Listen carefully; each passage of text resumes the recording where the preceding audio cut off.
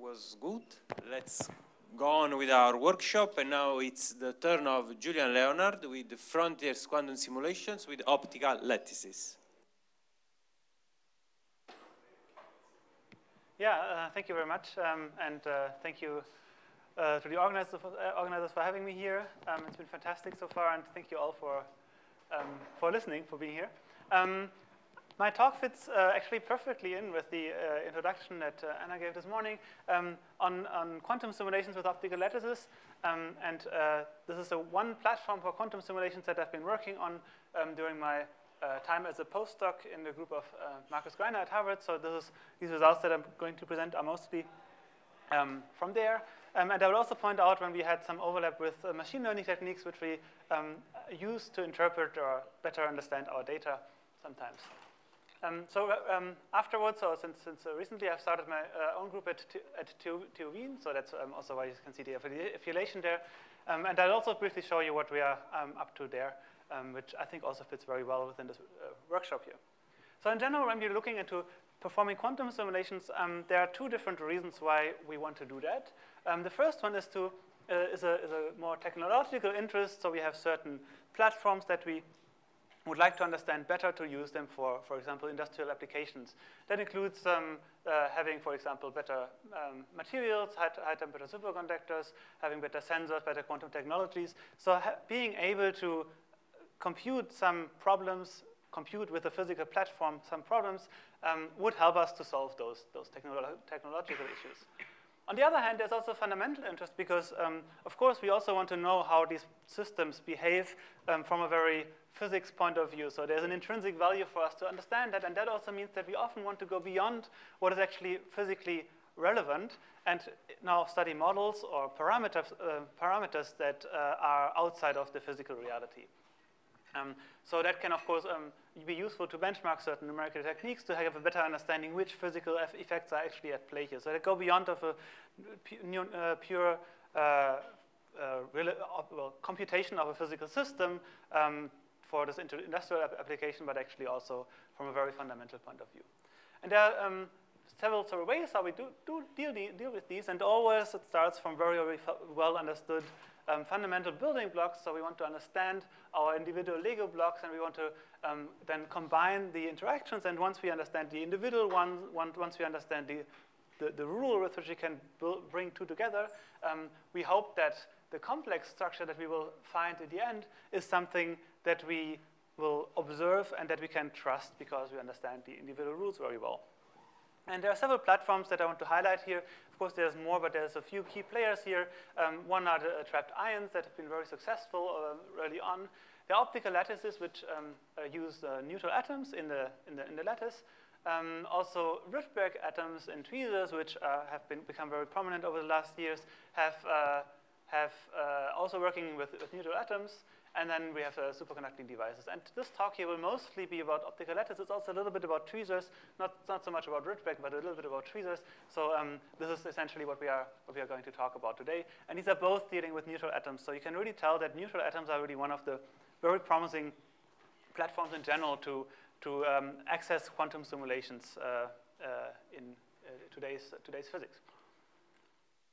In this talk, I want to talk about three different things. First, I will give you a little bit of an introduction how this actually works with essentially our version of quantum simulation with neutral atoms. I know you already got a very nice introduction by Francesca last week, at least those who were here last week.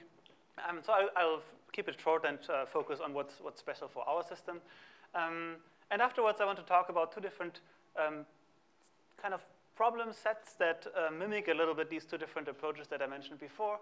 One is a bit more condensed matter oriented to actually understand how certain material properties can work, and that's where optical lattices originally started from and where they're very powerful. And the second one will show you how, with a little bit more of a programmability, you can actually also study phenomena that maybe go beyond a pure material science application and have a more fundamental interest. Good, let's just start right away. The key to having a good quantum simulator is that you start with an excellent initial state preparation, that you have control over how you want to evolve the state, which means that you have control over as many possible Hamiltonians as possible, and then finally that you, and this What's going on here? I think we are run out of battery. Okay, I think ICTV wants me to do a Blackboard talk, no? Okay, we will see. And the third thing is that you can read it out with a high fidelity. And luckily, with these neutral atoms, we can build on this huge toolbox that quantum optics has been provided us, or all the quantum opticians of the last half century have developed for us. And so we can prepare these states with a really, really high fidelity. We can prepare them by optical pumping and cooling techniques. We can then for the evolution, we have very, very high control over potentials because these atoms are always attracted or repelled by lasers. So proportional to the intensity, we can build potentials, and that's very, very useful. We can also control the interactions with actually a range of techniques that we've been developed, for example, Feshbach resonances, photon-mediated interactions, Rydberg interactions, dipole-dipole interactions. So there are many, many different ways. And then we can have a very high resolution state readout down to the individual degrees of freedom of the atoms with fidelities. I think the record now is 4 nines, 99.99 detection whether there's an atom at a given position or not. So with extremely high fidelity, we can also now read out all the microscopic degrees of freedom of these systems. So a very nice toolbox that we're going to use. There's a few challenges here. So one is that, well, these atoms, you have to first make them actually interacting to have actually useful quantum simulator that use some interactions. And then also the second part is something that was very challenging for the last decade or so for our community, to get to the point where you have individual control over all these large numbers of atoms. So having large number of atoms is something that's easy. I pointed this out here on the left. So actually it's fairly easy to have hundreds or thousands or even 10,000 of atoms. What's the difficult part is, can I also get to the point where I have microscopic control over each of those atoms? So I think that's kind of the balance that we've been learning a lot over the last 10, 15 years. In our system, this is what it looks like. So you can see here, this little line here separates the vacuum chamber from outside. And in this cartoon, you really find that there's essentially a microscope that is halfway outside the vacuum, half inside the vacuum chamber. So the last lens of the vacuum sits in, last lens of the microscope sits inside the vacuum chamber, and then the physics happens right underneath this microscope lens, so right underneath this last lens.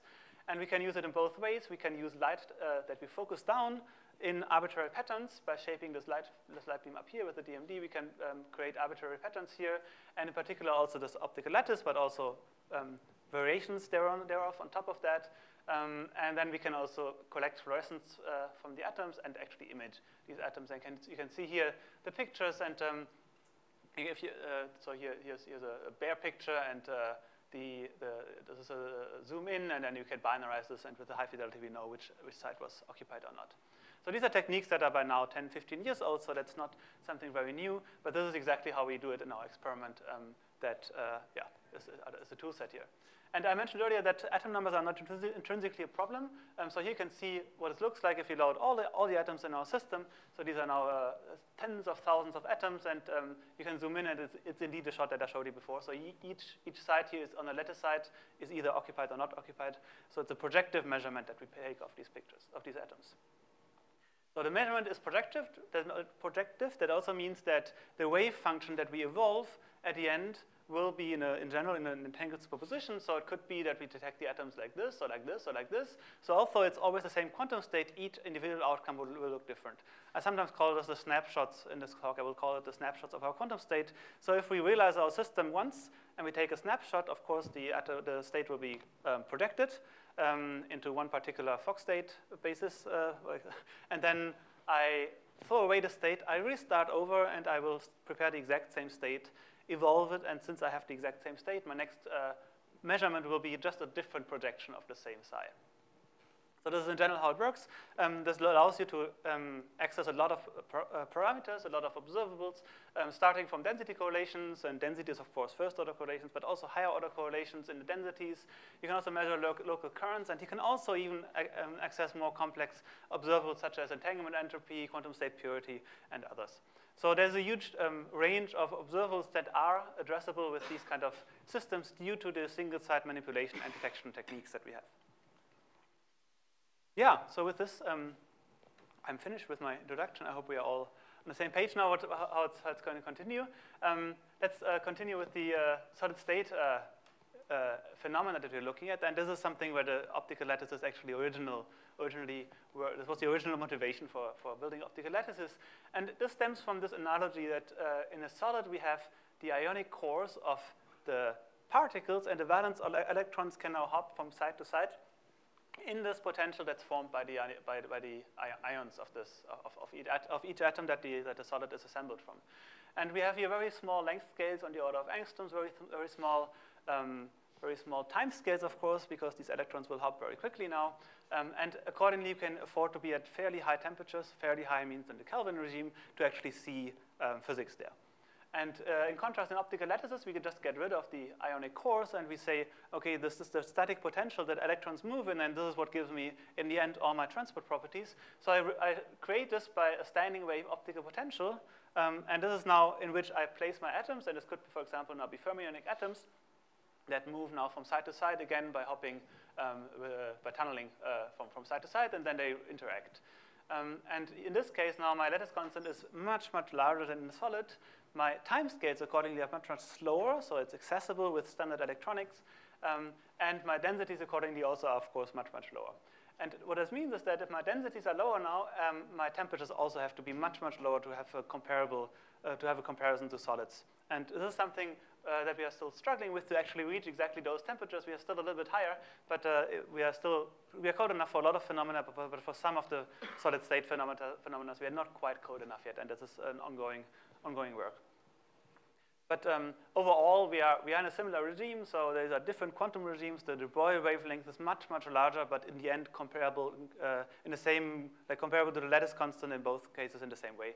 And so therefore, this is a system that is just much more controllable, much more manageable than a solid, but in terms of the physics, we should expect the same results. And this is one of the early results that were obtained when people started to load fermionic atoms in these lattices. And here, if you increase the interaction strength, you start here from a metal to a band insulator, where you can see that each side has exactly 2 particles.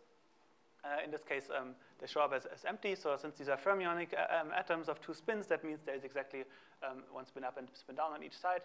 And then if you increase the interactions, then these particles, they start to repel each other, so they're not on the same side anymore. And instead, we end up with a Mott insulator, which is charge ordered, so exactly one side, each side occupied by 1 atom. And then people started to look into also magnetic ordering. And by lowering the temperature below the super exchange, you can now look at the antiferromagnetic case, and indeed, if you then look at this spin ordering here, you find these kind of nice spin correlations that, as a function of the distance, you find this nice checkerboard pattern of ups and downs of the spin correlation here. So a big step towards simulating real solids, but as I mentioned again, we are not really quite cold enough here to go all the way down to the regime, maybe to explore this full phase diagram here. What we now did in our experiment was to add a different flavor to this by going towards magnetic phenomena. And this is something that's a little bit counterintuitive because, of course, the difference between real electrons and our neutral atoms is that our neutral fermions, or atoms, they would just repel each other through S-wave collisions, whereas electrons actually repel each other due to their charge. And so our atoms, since they're not charged, they will also not see a Lorentz force, so there should be no effect to a magnetic field.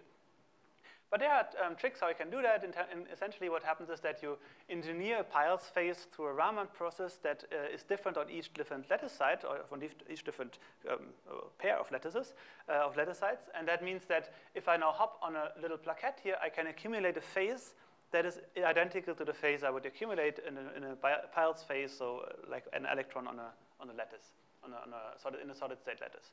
And it's even possible to tune this at will, so you can really go from 0 magnetic field to all the way to essentially infinite magnetic field. And I put here like larger than 10,000 Tesla because this would correspond to a pi phase on an individual plaquette.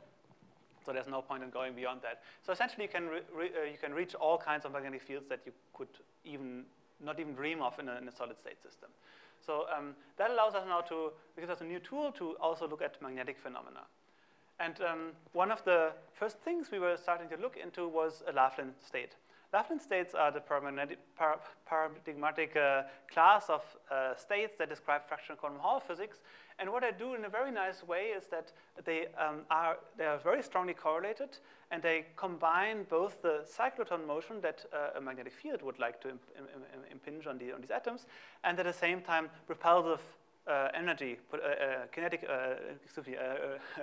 interaction energy by bringing these particles apart. And you can see this if you just would take a snapshot of a Laughlin state. So this is just a simulation where you see that normal particles, if they would just repel, even if they would repel each other, they are still somewhat random here. So this would be a non-topological state, not a Laughlin state, but maybe, for example, a superfluid state. Whereas in the Laughlin state, you can see that particles tend to try to be far apart from each other. So there's some correlation going on where particles, they don't want to be close to one another, but a little bit farther. And in the Laughlin wave function, this is incorporated by a kind of a cyclotron motion which particles do around each other. So you can really think of the Laughlin state as a state in which all pairs of particles dance around each other. So each particle is in a superposition of encircling all other particles. And therefore, it actually has its cyclotron motion built into the wave function. But at the same time, also, it never meets another atom because it's always going around the other one. And therefore, the interaction energy is also minimized. So that's why it's such a good state, and it's also, well, it turns out to be a ground state, actually, and so that's important. And it's a good state because it's very simple, and it's a very simple ansatz, and that's also very inferential about this. And we were thinking, how can we prepare something like that in our system now that we have the magnetic field built in? And our first approach was to say, okay, let's take the smallest system possible and then try to understand this and build up from there. And the smallest system possible is 2 particles. And in our case, actually, we're working with bosons here. And so there's a subtlety for Laughlin states. So they're always appearing at half flux. So the even denominators, 1/2, 1/4, are bosonids, are good for bosonic particles, and then the odd ones for fermions. And so in our case, we're expecting to reach the 1/2 Laughlin state here. So 1/2 flux, which means we have twice the number of flux quanta in the system compared to the number of particles. And that's where we're starting. So we're starting from a Mott insulator, 1 particle on each of these lattice sites. So it's a small box. There's no harmonic potential. It's just a small box, 4x4 sites, 1 particle on each side. And then we get rid of all the particles except for on those 2 sites. And then we start the state as an initial state, and we perform an adiabatic ramp such that the initial state is the ground state to a certain Hamiltonian, and then we change the Hamiltonian parameters such that this initial state remains the ground state throughout the entire evolution until the very end when we are ending up at the final Laughlin state. And then we can characterize this through snapshots, so we take a lot of pictures of this final state, and we prepare, take a picture, prepare again, take a picture, and so on. And from that, we can then characterize what a state looks like if it has the features that we expect from a Laughlin state. We can even do something more. We can invert this final ramp and bring it back to its initial state. And then if we end up with the same initial state, so with the same state that we started from, then we know that during this evolution, we actually stayed in the ground state, and we can also even more trust that these snapshots here were actually taken from a ground state. So there's a sense of showing that, yes, adiabaticity is indeed working in the system. And these are the main results that we obtained here. So you can find on the left side what would, particularly top is experiment, bottom is a theoretical prediction. On the left side is the normal state, and we're looking here at the 2-point correlations. So not at density, but the 2-point correlations within these 2 particles. And you find on the left side that actually, yes, particles, they are happy to be at they're happy to meet each other, so there's not a strong avoidance. Whereas on the right side, we can really find that particles tend to be away from another. So there's really this vortex structure. The particles tend to encircle one another. Is much, much more built into this right wave function. So here, down here is the radial average, and you find here this vortex core essentially in the 2-body correlations. And again, I want to emphasize, the wave function itself is actually flat. So similarly to this picture that I showed before with these many, many black dots, if you would take this picture many times and then average over them, it would be flat, right? It's just built in the correlations of the particles, but not in the actual wave function. So it's not a crystal per se. It's really just a pattern that appears only in the correlation. And then we see exactly this pattern here in the 2-particle version of this. You can even go a little bit beyond that and actually verify that it's a 1/2 Laughlin state. So the 1/2 Laughlin state has, we expect to have transport properties that correspond to a Laughlin state, and these transport properties are showing up in terms of the fractional Hall conductivity, which you can probe by checking the variation of the bulk density with respect to the flux. And this is called Streeter's formula, so there's a variation of the bulk density. So if you increase your flux by a little bit, then the bulk density changes a little bit, it increases a little bit, and this increase is exactly proportional to the Hall conductivity. So from the ground state properties, you can actually infer the transport properties of the state, and indeed it's consistent with having about 1/2 of a fractional Hall conductivity, so that also fits with what you would expect from the Lafrentz state.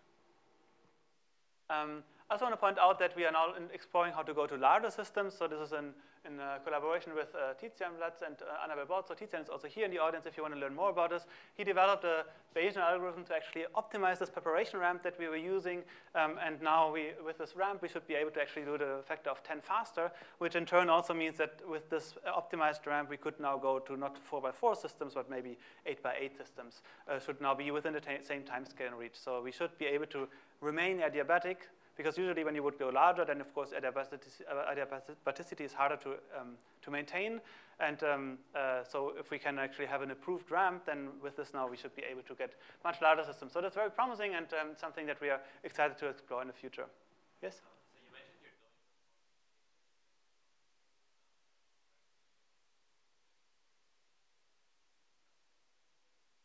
going exactly, yeah. And it's even a topological phase transition, which means it's very well protected. So you have to be very creative with your ramp to find a way that keeps the gap maximally open. So essentially your finite size gap should be, you want to be always as large as possible given by your finite size. And that's easier for 4x4 than the 8x8 system, that's correct. But that scales fairly favorable if you take the right ramp. So the trick is to have asymmetric tunneling during this ramp. So these are some details that I didn't talk about now. But there's an optimal ramp which actually allows you to reach the final state without an actual gap closing, but always an avoided crossing, which is, of course, limited by the finite size of the system. Yeah.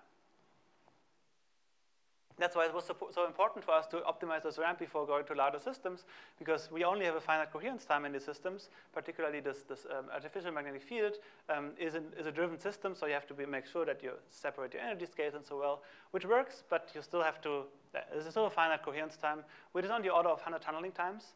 And if you want to be adiabatic with a gap that's on the order of, like, it's less than a tunneling energy, you have to be careful, yeah.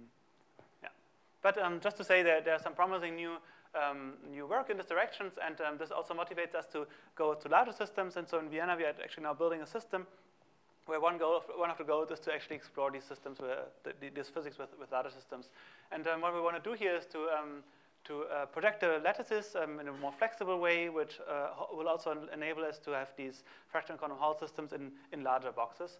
We are at the very early stages now, so here you can see a picture of the vacuum pump down that we did last week. We're also developing these tools for this wavelength, so holographic projection of these lattices, but yeah, these are very early stages, so, but I'm very, very excited that we hopefully soon will be able to just build on this work and look at more physics concerning fractional quantum Hall states. Yeah, with this I would like to move to the last part of the talk, the non-equilibrium dynamics. Are there more questions at this point, or shall we move on? Yes.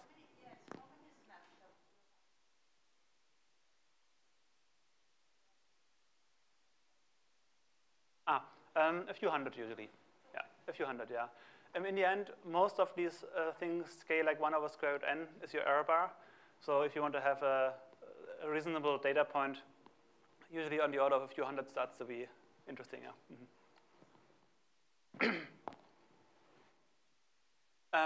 Yeah, so to probe non-equilibrium dynamics, particularly in a more controlled way, we are making heavily use of the light shaping that we had built into the system here. So typically we start from the Mott insulator, as we also did for the preparation of the previous state. And then we apply local potentials to cut out certain regions within this Mott insulator that will be our initial state. So here, for example, what you can do is get this 2x4 system here as a starting point. All what we did here was to create exactly one particle in each row. And this, for example, we use this as a test and for calibration purposes and to check the coherence in our system, but it's kind of a cute little experiment, so I thought I'd just show it for you. So we have exactly one particle in each row, and these are copies, so there's no vertical tunneling, only horizontal tunneling. So as soon as we switch on the horizontal tunneling, we expect to have a quantum walk.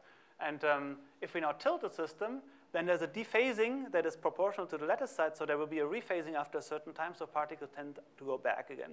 Of course, only if everything remains coherent.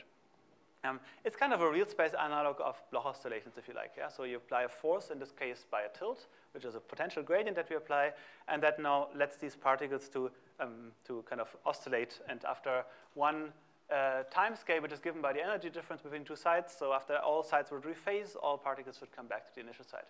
And indeed, that's what's happened. So here you can find snapshots after different evolution times. So they're spread out, and then after some time, they come back to the initial site almost perfectly. And that shows us that it's a very coherent process, and we can let these run for long times, up to about a second. So that's one thing we can do with these systems. In this case, it's really a single particle quantum walk. And now it becomes, of course, more complex once these quantum walks are not performed from a single particle, but actually from multiple particles at the same time. So think of starting of a one-dimensional system now with one particle on each lattice site. We're in the repulsive Bose-Hubbard model, so particles like to hop on neighboring sites. They can occupy, many particles can occupy each site, and we have on-site repulsion. And we start from a completely pure state, so we know that each site has exactly one particle, and we know that the state is globally pure, so globally pure and locally pure in that sense. Now, as we let the system evolve after a certain time, these particles have tunneled around, so we are in an entangled state, which now locally does not look pure anymore. So locally, this should approach now a thermal statistics. So for example, for the observable of the number of particles I would detect on a given lattice site, I would expect a distribution that follows a statistical ensemble. At the same time, of course, we still have this globally pure state. So the system has followed a unitary dynamics, so I know my global state remains pure. We can actually check that the state is globally pure by interfering with the copy, and you find that the purity remains indeed constant over time and is essentially unity.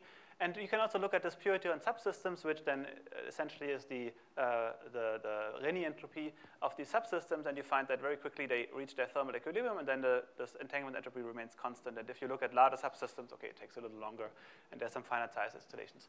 So these are some things one can do to probe whether your system is thermal or not. Mutual information can be probed in the systems. And we were wondering if one can actually use this kind of dynamics because it explores a lot of your Hilbert space.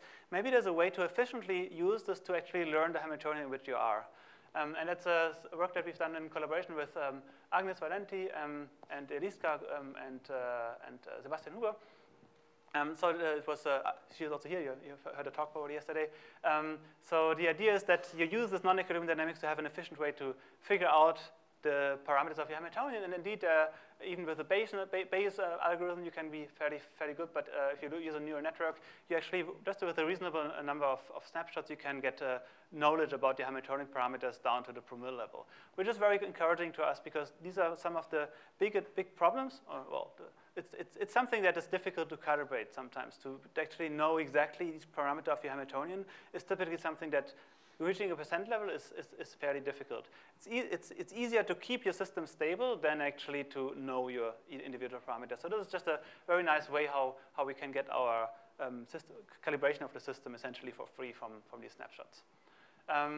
Now the next step that we were applying, that we were going here was to introduce disorder into the system. And we know that this picture of thermalization and locally thermal and globally pure, that this should fail as soon as we go into a strongly disordered system. There's this concept of many-body localization that occurs here. So essentially particles start to become localized because all their hoppings are exponentially suppressed, so all these amplitudes of actually moving away, they're exponentially suppressed, so particles remain exponentially localized. And there's this prediction, many-body localization tells us that also in the limit of interacting systems, although there are more many-body resonances, I should still remain exponentially local. So we have two competing exponentials here, right? We have on the one hand, we have Anderson localization, which would tell us particles should remain exponentially localized. On the other hand, we have an exponentially growing Hilbert space now, because we have not only more particles, but also interactions. So the question is, they compete, and how do they compete, and which one does win? And the framework of many-body localization tells us that, yes, actually what wins is the localization. And over the recent years, this view has shifted a little bit, and now over very long times, we believe that maybe there's still a little bit of delocalization going on, but on shorter time scales, there indeed localization is predicted. And this also means that we are now in a system where statistical physics fails because we are not exploring the entire Hilbert space in the system anymore. Although we are very, very far away from equilibrium, there's a lot of energy in the system. We would like to explore the entire Hilbert space, but there is destructive interference that we would do so. Destructive interference of the many-body processes in the system that prevents us from doing this. And to our knowledge, this is really the only system that does not do that. So many-body localization is really the exception to the rule, the exception to this paradigm of quantum thermalization. So it's very interesting to understand the conditions that are necessary to actually do so. So in our system, the way we probed this was very similar to the previous experiments, except that now what we do is that we apply disorder to the system, very strong disorder. And here what we do is we calculate now the classical entropy of the half chain. So essentially we count particles in one half of our system, and if that remains at a constant value, that means there's no more tunneling going on over the barrier. So we count the particles on the left side here, then we compute Pn log Pn to compute the entropy associated with that. And then we see that really here on a logarithmic scale here, these are many orders of magnitude, right? On a logarithmic scale, very quickly we reach a plateau here. So from 10 to 100 tunneling times, essentially nothing happens anymore. And then we can also look at more complex processes in the system, because there are still interactions present in the system. So there should be some difference to a non-interacting system. And it turns out that this difference manifests itself through dephasing of these localized particles. So think of one particle being in a localized orbital here, another one here. They're still talking to each other through these exponential tails because they're just exponentially localized. So exponentially suppressed processes will actually lead to entanglement between different particles. And that should show up as an exponentially, as a logarithmically slow growth of the entanglement entropy in the system. And in our system here, we probe the quantity that's related to the entanglement entropy. What you indeed find is this here, there's a log scale again. So we find this logarithmic growth of the entanglement entropy in the system, consistent with this picture of a slow formation of entanglement that's non-local in the system. Yeah. So this was the second observation here in the system. Now, we went farther than that now and asked, okay, what happens in between? How can we characterize now the thermal region and this localized region? So as a function of disorder strength, for weak disorder, we know that the system should thermalize. For strong disorder, we know that it's localized. So what happens in between? And are there maybe some observables that should peak there? Not something that just goes down or so, but actually what tells us where the critical point should be? What tells us at which point am I thermal, at which point am I not? And what we looked into was the higher order correlation functions in the system. So we said, okay, the state should be the most complex in the middle because we know many-body localization is weakly entangled. It grows only logarithmically slow a little bit, so it's a weakly entangled state. A thermal state is also a simple state because all the correlations are completely shoved into the global degrees of freedom. So the critical state should be the most complex one in terms of its many-body correlations. And so here we compute the multi-order correlation functions, the connected correlation functions of 2, 3, 4, 5, and so on order, and check how strong are they as a function of the disorder strength. And what we find is, this is the result here. So here, the blue is the strongly disordered regime, and the yellow is the weakly disordered regime, and in both cases we find that the second order correlation functions are present, but everything else is very quickly decaying and becomes essentially negligible to describe my state. And in the intermediate regime with with intermediate disorder, I see that the higher order correlation functions stay high. So the circles are the data points and the bars are the theory. So indeed we have good agreement with the theory that the higher order correlations matter. And we went here up to the 8th order. It was essentially what we could compute on the laptop. They are really relevant. We need them to describe the state. And they are really peaking at this intermediate disorder strength. Also here we were trying to understand this a little bit better with machine learning techniques. What does it mean to thermalize, and how can we maybe narrow down this critical point a little bit better? This was in collaboration with Annabelle Bort at Regensburg. And we tried several techniques. For example, just simple classification. We also try to understand, to learn the dynamics by essentially asking a network whether it can still distinguish the state from a thermal state, and if it can't distinguish it, then it would be a thermal state. So that was another method, and we also tried a confusion method that was pioneered by Everett, who's, I don't know if he's already here, but he will be here, where, yeah, it's a different technique where you essentially guess whether there should be a critical point or not, and from that, in an unbiased way, try to distill your critical point. And these are just different approaches that we try to understand our data better, and that allowed us to narrow down this critical point without going into the higher order correlation functions. We are now going beyond this and trying to engineer in Vienna in a new experiment as non-local correlations in a more direct way. And instead of actually waiting exponentially long times, we are doing this by mediating these entanglement, these interactions between the particles over non-local over long distances through light. And so this is through an optical cavity that we have built around individually addressable and detectable atoms. And now this light field now allows us to connect any particle with any other particle in the system. In this case, we can even switch them on and off through this single addressing, so you can, in a programmable way, let these atoms interact throughout this entire system. So this non-local couplings, you can even do this dynamically, switches on and off. It also allows you to do non-destructive measurements, for example, for error correction protocols or for new observables, so like weekly perturbative measurements. And also this allows us now to be much faster compared to these quantum gas microscope measurements that I've shown you before.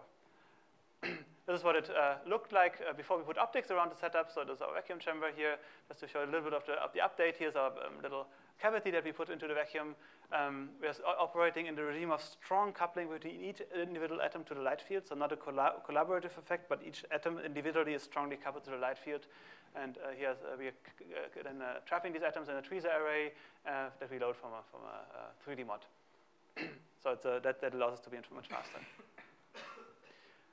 Yeah, so with this, I would like to close. You can find a summary here. So I talked to you about the solid state phenomena, particularly for the fractional quantum Hall effect that we were able to observe for the first time in optical lattices now here. In particular, this vortex structure that really shows us that the prediction of Laughlin is also what we find here. And then that we were engineering this or measuring this entanglement dynamics in non-equilibrium systems, both in the thermal states and in the non-thermal states, and trying to understand a little bit more the conditions that you need to get there. So this is the team that I've had the pleasure to work with here, the team at Harvard and the group of Marcus Greiner, and the theory collaborators that helped us a lot to understand and interpret these data in a better way, and this was a really fruitful collaborations. And here's the new team at TU Wien that I'd also have the pleasure to work with now for 2 years almost. Yeah, and thank you all for your attention.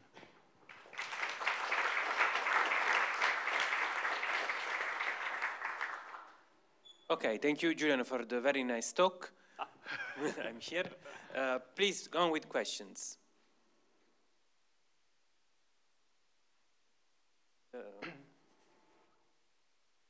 You are in list, don't worry.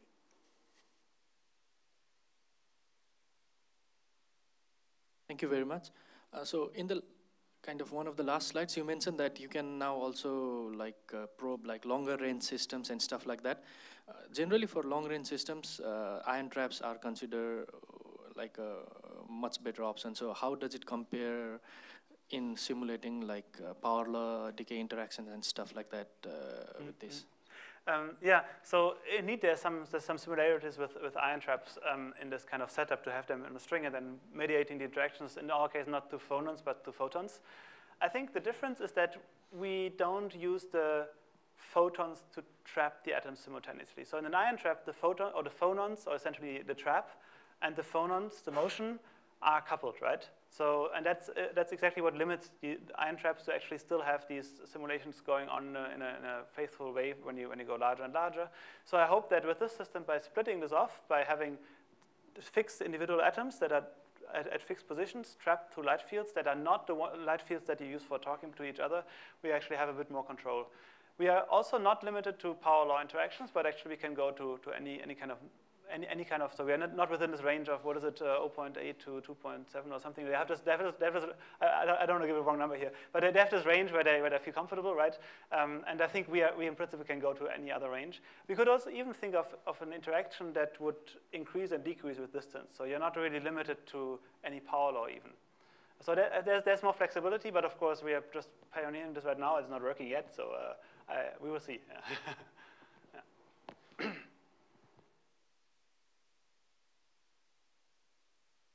So, thank you for the very nice talk.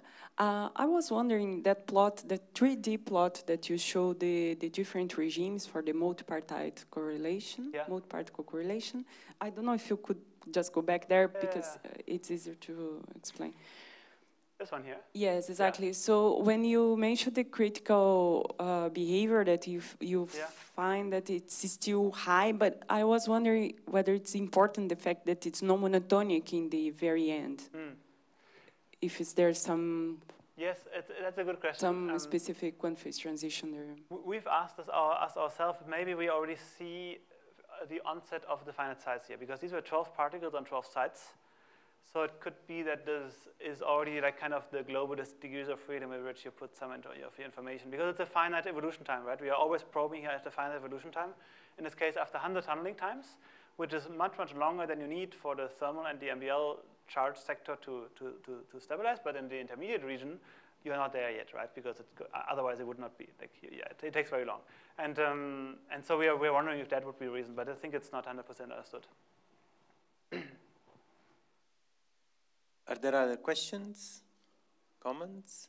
So I have one. Julian, do you know that now there is this quarrel if MBL exists or not? Does your experiment help to clarify this point? Yeah, we actually did another experiment on exactly this question, which I did not want to talk today about because I thought that's a bit too much information. But on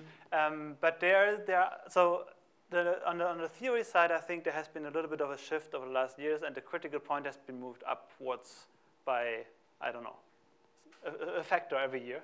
I think now we are somewhere at 1,000 instead of 5 or so. So things go up, and we believe that there's no true MBL in the low disorder regime, where low means below 1,000 tunneling energies or something like this.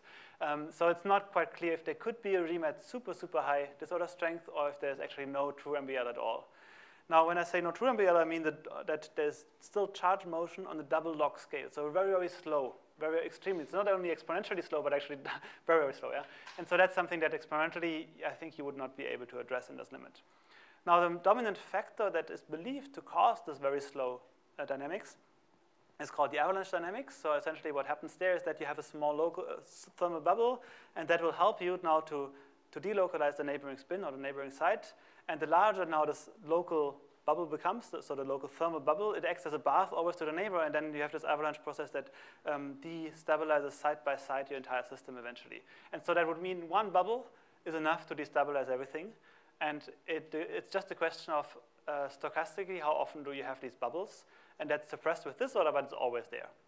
And we were looking into this mechanism, whether we can kind of artificially create such a bubble and then look at the dynamics, and we could see that there was this avalanche dynamics happening. So in that sense, we can contribute to this, but seeing this log-log dynamics over very long scales, I think, is something that, like, what you would expect in a really strongly disordered system, long, like really big.